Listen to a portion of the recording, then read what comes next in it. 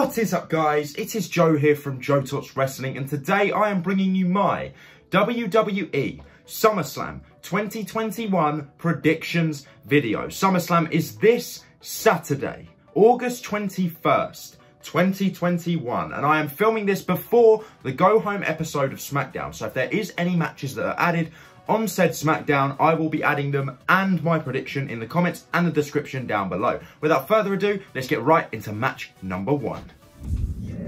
Kicking off the show, we have a match I could not care less about, so I'm not going to waste any time on it. Alexa Bliss versus Eva Marie. I don't care about this one. Alexa Bliss to win. Next up, we have Drew McIntyre taking on Jinder Mahal. This is another feud that I feel like could have been better, but WWE has really dropped the ball on this one. However, I do think it is good that they are keeping Drew away from the main event scene for a little while. I know a lot of fans were starting to get a bit sick of him. Not myself, but I know a lot of people were. So it's good to keep him away for a little while, so when you eventually put him back in the main event scene, it's going to feel a bit fresh again. But anyway, Drew McIntyre to win. Up next, we have the United States Championship match. The champion Sheamus defending against Damian Priest. Now, Priest has been pretty actively used on Raw recently in a program with The Miz, John Morrison and Sheamus all at once. And he's taken on Sheamus for the US title.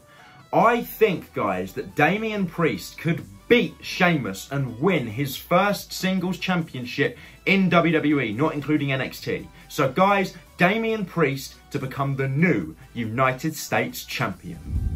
Coming up next, we have the SmackDown Tag Team Championship match. The Usos defending their titles against Dominik and Rey Mysterio. Now, the Usos have only just won. Also, the Bloodline now has all the championships. I'm going with the Usos to retain on this one. This match is going to be an absolute banger. These two teams always deliver, and I cannot wait to see them wrestle again. But unfortunately for them, Rey and Dominik, I've got the Usos to win. Up next is the Raw Tag Team Championship match. The champions AJ Styles and Omos taking on RK Bro. I love RK Bro. Riddle and Randy Orton, I think they're doing great right now. And I think it's time that they have the Raw Tag Team Championships. And if I'm not mistaken, Randy Orton has never actually held this version of the Raw Tag Team titles. He has held the SmackDown Tag Team Championships with Bray Wyatt, but he's never held the Raw Tag Team title. So I think it's going to be cool because I think Randy's going to win that. And then, of course, Riddle's never held a Tag Team title on the main roster either. So Randy Orton and Riddle, RK Bro, to finally beat AJ Styles and Omos. Up next is the Raw Women's Championship match. And regrettably, guys, I don't really care that much about this one either. It's you know, I feel bad for saying it, but it's true. Nikki A.S.H defending her championship against Rhea Ripley and Charlotte Flair.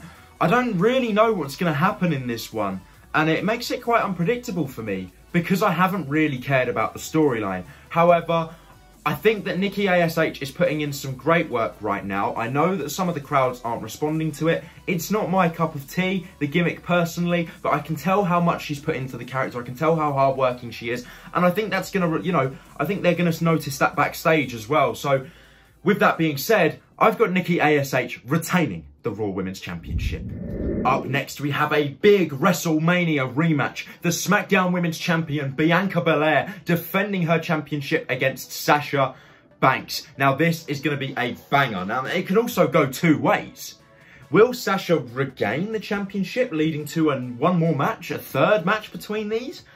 I don't know. Bianca Belair has been absolutely dominant. And with that being said, I've got Belair retaining the SmackDown Women's Championship and once again beating Sasha Banks. We are getting on to our final three matches now, and this one is probably the most anticipated match on the SummerSlam card. The match we have been waiting since 2014 for. The Rated R superstar Edge taking on Seth freaking Rollins. We have been wanting this since Seth threatened to curb stomp Edge in 2014, and I can't believe we're finally getting it. Edge and Rollins, I cannot wait. And who is going to win? Now, you have to think about it. Edge is actually a part-timer. I know he's been on TV frequently as of late, but he is a part-timer, meaning he's due some time off.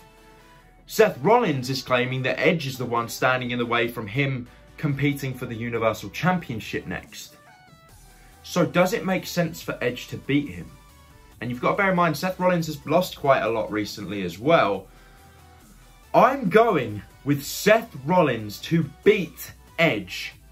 That's my prediction. It could go either way. Honestly, it could go either way. But I am predicting Seth Rollins to beat Edge and send Edge once again back home so he can have some more time off, as he has been competing quite regularly these last couple months. So there you go. Rollins to beat Edge. Let's get on to our 2 main event matches.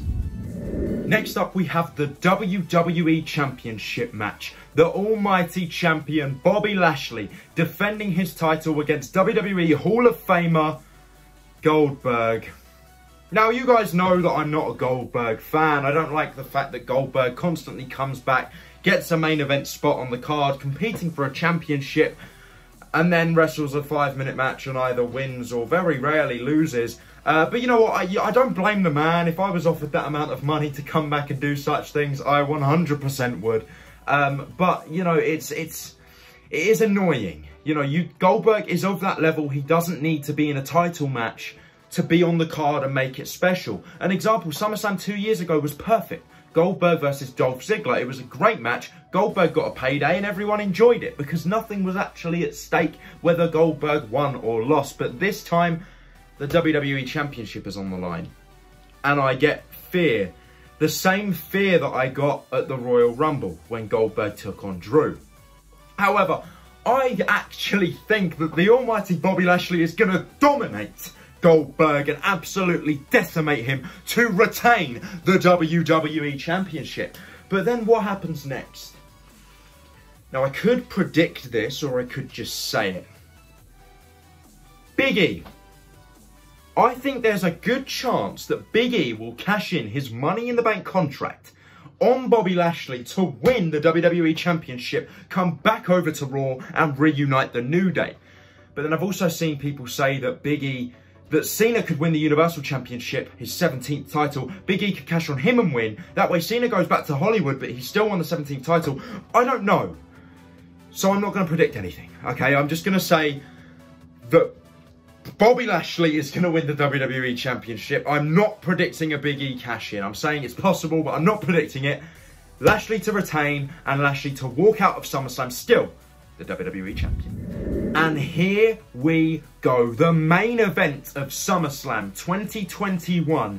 The Tribal Chief, Roman Reigns, defending his Universal Championship against the 16-time World Champion, John Cena.